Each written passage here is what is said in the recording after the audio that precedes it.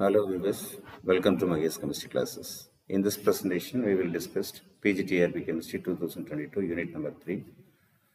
The unit la vandu namakku topic organic reaction mechanism, heterocyclics and natural products.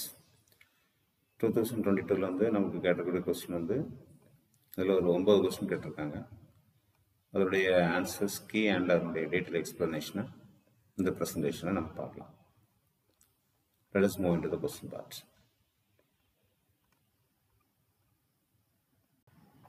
Question number 1.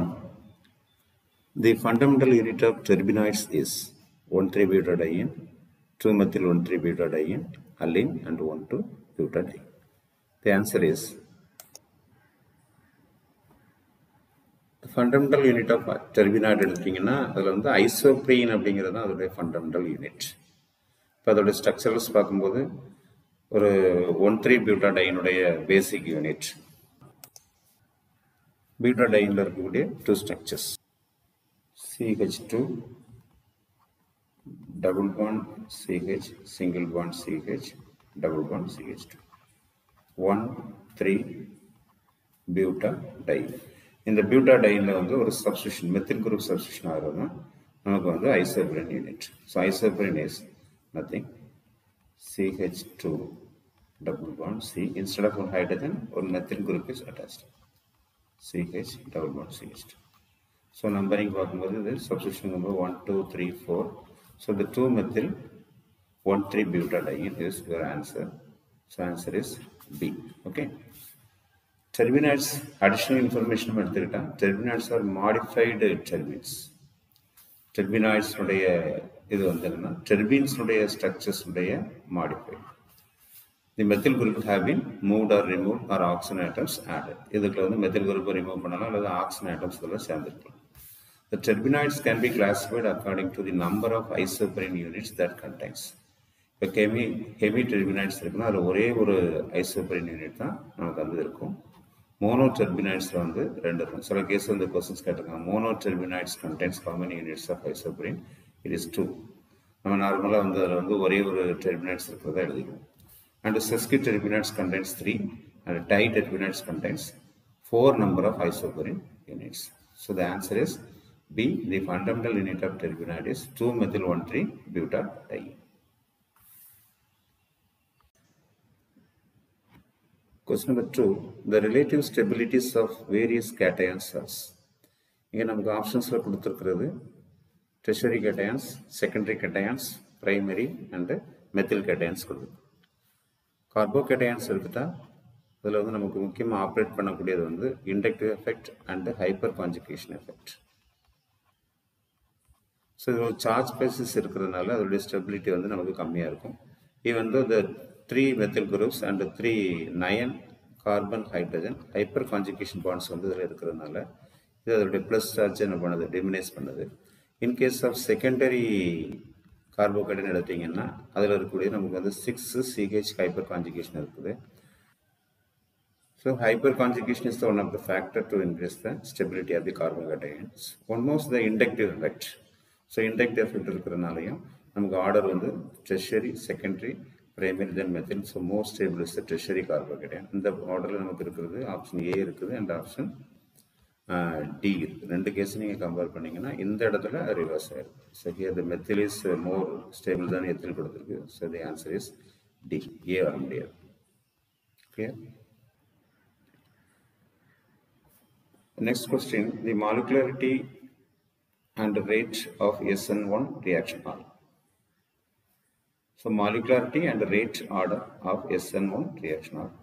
Unimolecular and first order, bimolecular and second order, unimolecular and second order, bimolecular and first order. So rate order அப்படிங்கிறது basic concept, the total number of concentration terms present in the rate equation.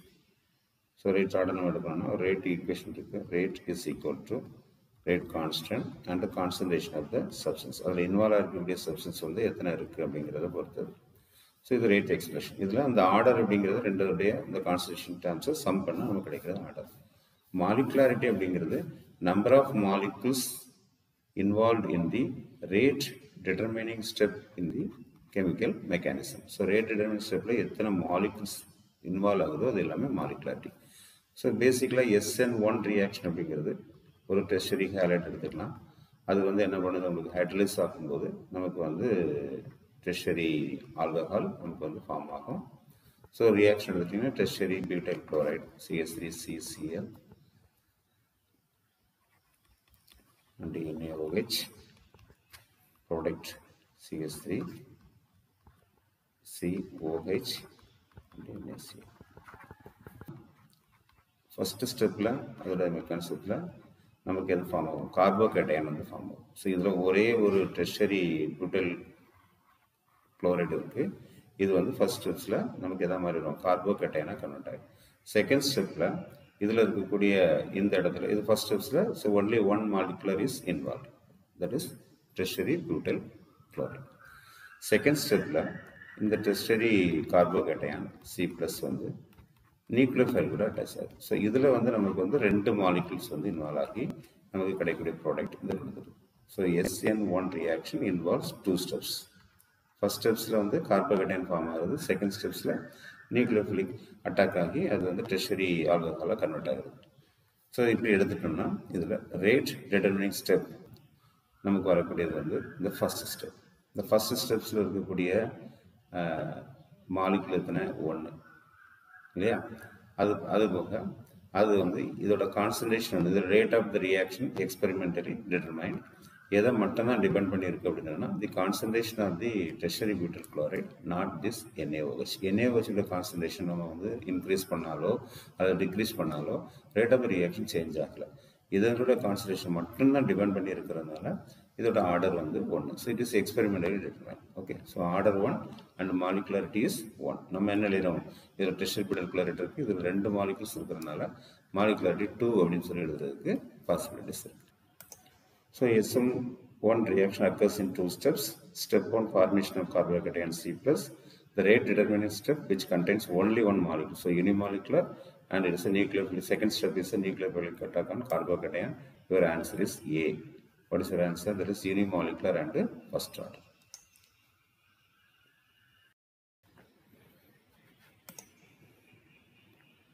Move to the next question. SN1 reaction is greatly accelerated by. So அதே கான்செப்டில் வந்து இன்னொரு question கேட்டிருக்காங்க. So SN1 reaction தெரிஞ்சிருந்தால் 2 questions நம்ம அதில் answer பண்ணியிருக்க முடியும். SN1 reaction is greatly accelerated by increase with polarity of the solvent, increase with neutral solvent, increase with the non-polar solvent, decrease with the polarity of the solvent. So SN1 reaction, previous questions நம்ம discuss பண்ணுறது வந்து is a first order reaction and the intermediate is a carbocation. Yeah, carbocation is a positive charge in the solvents of higher polarity tend to stabilize this carbocation and therefore இதில் வந்து பார்த்தீங்கன்னா கார்போஹைட்ரேட்ஸோடைய ஸ்டெபிலிட்டியை increase பண்ணுறது வந்து polar solvent.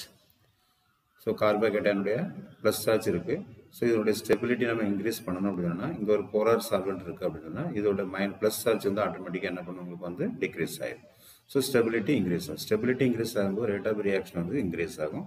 So நமக்கு வந்து தி சால்வெண்ட்னுடைய polarity increase with polarity of the solvent அப்படிங்கிறது answer. This is A. Move to the next question.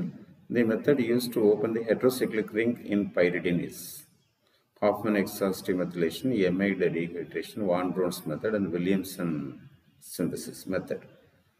So the answer வந்து நமக்கு வந்து ஸ்ட்ரக்சரல் illustration டைரக்டாக இருக்கிற ஆன்சர் வந்து ஹாஃப்மேன் எக்ஸாஸ்டிவ் மெத்திலேஷன் தான். ஒரு ஹெட்ரோசைக்ளிக் ரிங்கில் வந்து நைட்ரஜனை ரிங் பண்ணி கண்டுபிடிக்கிறது. ஸோ அடிஷ்னலாக வரக்கூடிய கொஸ்டின்ஸ் வந்து பார்த்தீங்கன்னா அதில் வான் ப்ரௌன் டிகிரேஷன் அப்படின்னு ஒன்று இருக்குது.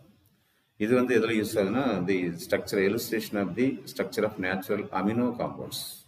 அமினோ காம்பவுண்ட்ஸில் இதுலேயும் வருது. ஸோ இதில் வந்து பார்த்தீங்கன்னா tertiary அமீன் pyridine வந்து நமக்கு ஸ்ட்ரக்சர்ஸ் வந்து இந்த ஃபார்மெட்டில் இருக்குது. ஸோ இங்கே நமக்கு வந்து இதை ஹெட்ரோசைக்ளிக்கை கிளியர் பண்ணுறது கம்ப்ளீட் எக்ஸாஸ்டிவ் மெத்திலேஷன் தான் Hofmann. But van PRAN டிகிரேஷனும் confuse பண்ணும். இது வந்து illustration structure of natural amino acids அப்படின்னு எடுத்துக்கலாம். இது வந்து தி bond between nitrogen and methyl group is cleared by means of சைனோஜன் bromide and methyl bromide. சைனமைட் and methyl bromide வச்சு என்ன பண்ணுறோம் நம்ம வந்து ட்ரீட் பண்ணும்போது அங்கே நமக்கு சைனோஜன் புரோமைடு வந்து கிரியேட் ஆகும். நெக்ஸ்ட் பார்த்தீங்கன்னா வில்லியம்சன் மெத்தட்ஸ் எடுத்துக்கிட்டால் it is ether preparation is used to find out the methoxy group. எத்தனை methoxy group இருக்குங்கிறத கண்டுபிடிக்கிறதுக்கு யூஸ் ஆகுது Williamson methods. So the details of structures வந்து நமக்கு இதில் கொஞ்சம் படிச்சு வச்சுக்கலாம். ஸோ இதில் டைரக்டான ஒரு கொஸ்டின் தான் ஹாஃப்மேன் எக்ஸிஸ்டிவ் மெத்திலேஷன்.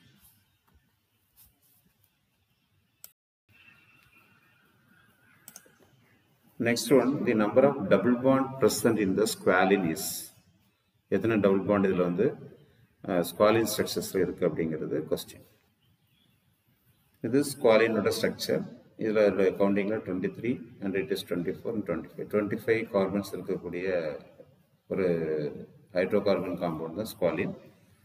இதில் இருக்கக்கூடியது டபுள் பாண்ட் வந்து அல்டர்னேட்டிவ் இருக்காது. ஸோ இது irregular பேட்டர்ன்ஸில் வந்து இது இருக்கும். ஸோ ஸ்ட்ரக்சர்ஸ் தெரிஞ்சிருந்தால் தான் நம்ம அதில் எத்தனை டபுள் பாண்ட்ஸ் இருக்குது அப்படிங்கிறத நம்ம கண்டுபிடிக்க முடியும். சில number of double bonds 1, 2, 3, 4, 5, 6. So number of double bonds R 6.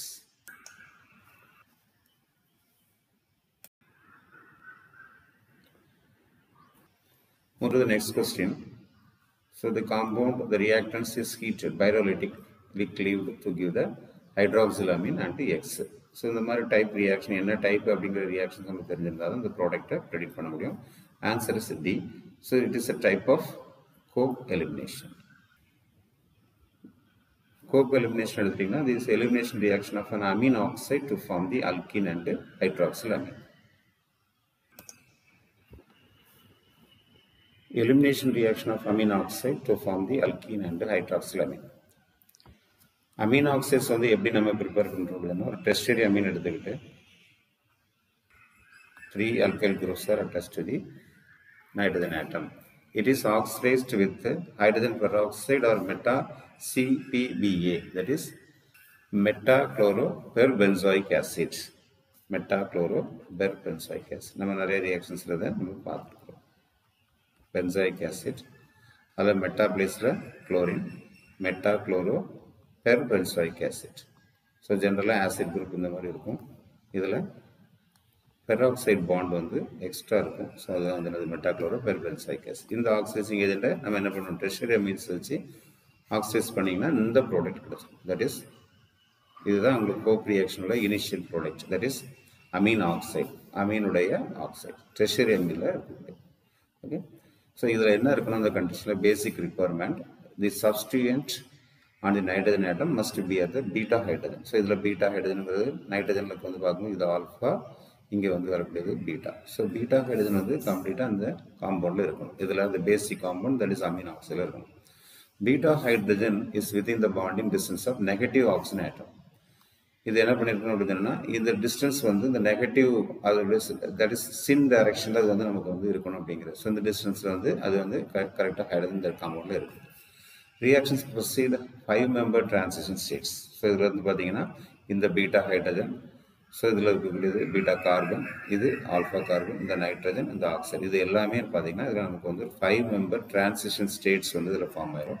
இதுதான் அதோடைய இன்டர்மீடியட். சின் எலிமினேஷன். ஸோ எலிமினேட்டட் குரூப் வந்து ஒரே டைரக்ஷன் வந்து என்ன பண்ணணும் நமக்கு வந்து போகும். அதனால சின் எலிமினேஷன் அப்படிங்கிறோம். ஸோ இதில் ப்ராடக்ட் நமக்கு வரக்கூடியது.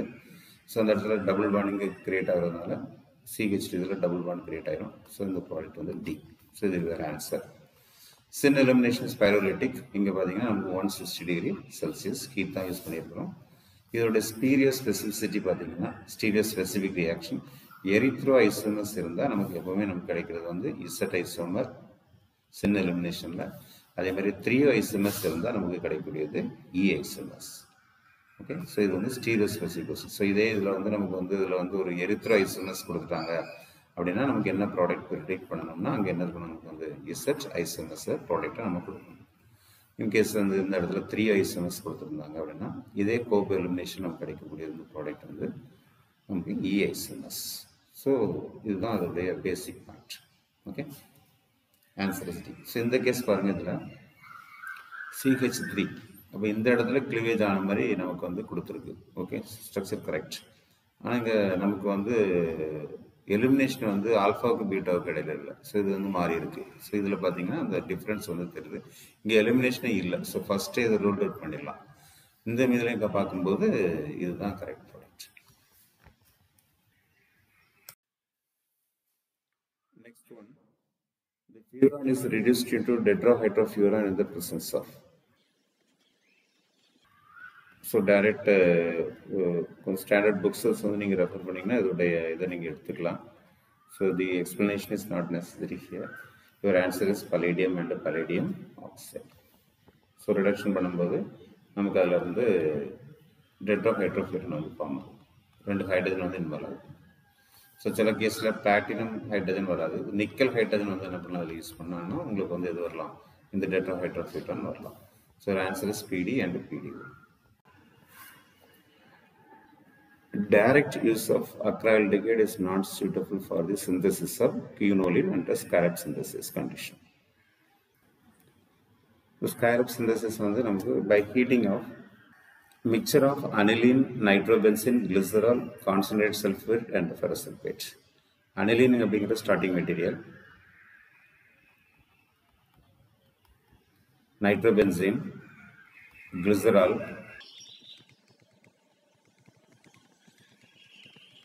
concentrated sulfuric acid and ferrous sulfate.